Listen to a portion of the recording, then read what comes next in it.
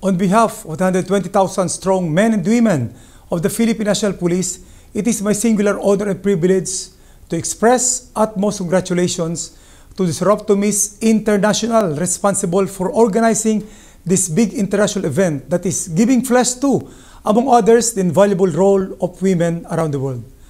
I am quite confident that many among our friends back here representing the Soroptimist International Philippines region are so familiar with all the antecedents as to how the National Police Force in our country has evolved alongside our close partnership with the SIAPR that all started way back in 1993. A group of women from the then National Commission on the Role of Filipino Women in the SIAPR expressed full support to help make the budding National Police Agency then a gender-sensitive male-dominated police force. We indeed have gone a long way.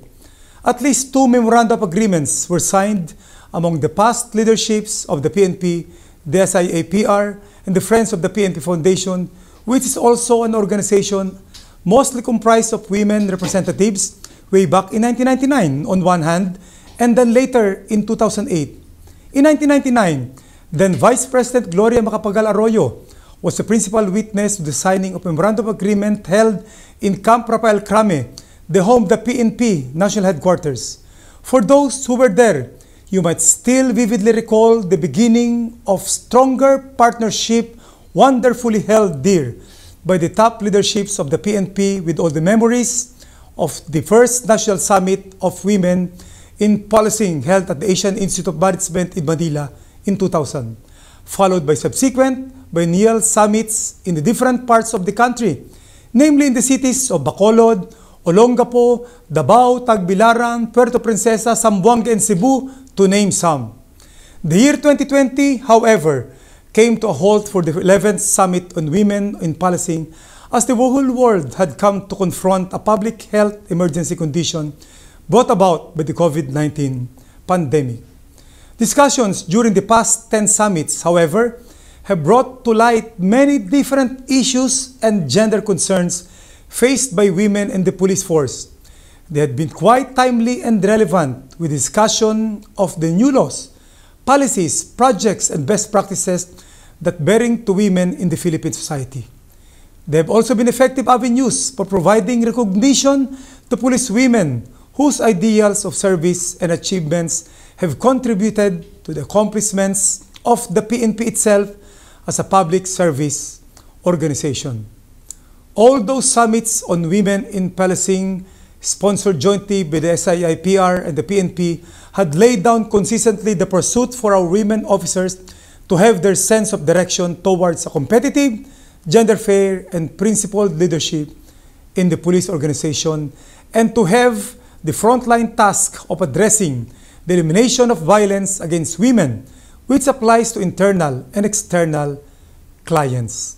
The era of 21st century is the era of empowerment. Before, women were mere subordinates to men, be it in law enforcement, anti-crime operations, public order and safety, criminal justice, and police administration.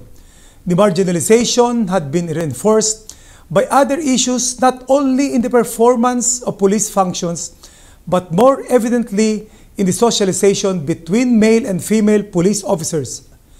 Women before were treated as second-rate, with less assertion in their economic capability with their male counterpart, as it portrayed a blind program for women, thus contributing to gender inequality. The advent of 21st century has accelerated the critical thinking in law enforcement, and thus has reached a more positive sense of policing roles exercised by women. Among the most vulnerable sectors of society that the PNP vows to protect and defend are women and children. In fact, as part of its mission, the PNP commits to serve and protect women and children from all forms of discrimination, violence and abuse, exploitation, neglect, and cruelty. This provides the foundation for its direct involvement in combating violence against women and children. In recent years, several programs, projects, and activities have been introduced, carried out, and sustained by the PNP as an instrument of the government to fulfill its commitment to international treaties and national laws for the protection of women and children's human rights. Our policemen themselves truly have gone a long way in their struggle for the promotion and protection of their human rights and their recognition for their crucial role in the development of PNP. I'm pretty sure that some few years from now, policewomen will be more visibly seated side by side with men in the top decision-making process and also critically in the front line of leadership. And eventually, the highest probability in their career will follow to be future chiefs of the Philippine National Police. The PNP was so fortunate for having our partners from the SIAPR as the wind beneath our wings, so to speak, when they helped pioneer national mechanism on gender mainstreaming for our police force. Known domestically as Gender and Development or GAD or GAD, the Women's Desk is one milestone achievement in the PNP GAD program. Established pursuant to Republic Act 8551, the PNP Reform and Reorganization Act of 1998, it serves as a principal component of its police station nationwide that is mandated to attend to and administer cases of violence against women and children. It is in this law where female police officers play a highly important role in providing services and protection to VAUSI cases.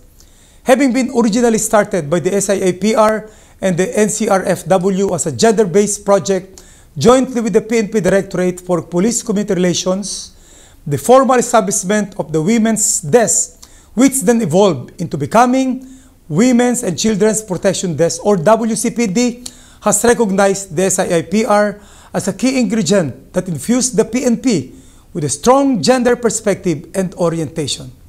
While the WCPD has achieved great success in its mission to address cases on violence against women and children, the PNP could only do so much in this agenda, even as it enforces the laws protecting women and children and runs after those who violate the said laws. It still needs the support and cooperation of all sectors of government, civil society, even businesses, including the well-meaning organization of the SIAPR, in order for the fight against VAUSI to achieve a long-term, deeply felt success. On the era of VAUSI prevention, WCPD officers also engaged in intervention advocacy programs which specifically target communities. In here, WCPD officers work with the SIAPR in some localities, investing in conducting information drive on VAUSI in communities and schools. They give seminars and symposia to make the citizens aware of VAUSI and what they, as responsible citizens, can do to address or help prevent such crimes. WCPD officers coordinate with the NGOs, community organizations, educational institutions, health workers to aid them in this crusade. Being consistently a staunch supporter and a valuable ally of the Philippine National Police over the years in the promotion of women's rights through the holding of various events, projects, and activities for and with the police agency, the SIAPR in various parts of the country in no small measure has driven our policewomen to a higher sense of pride, motivation, and excellence as partners of men in the development of the PNP to become an institution of public service and a protector of human rights. Indeed, these indefatigable efforts of SIAPR not only contributed to the realization of the mission and goals of the premier police agency of this land, but also helped strengthen the relationship of the police and the community it has sworn to serve and protect.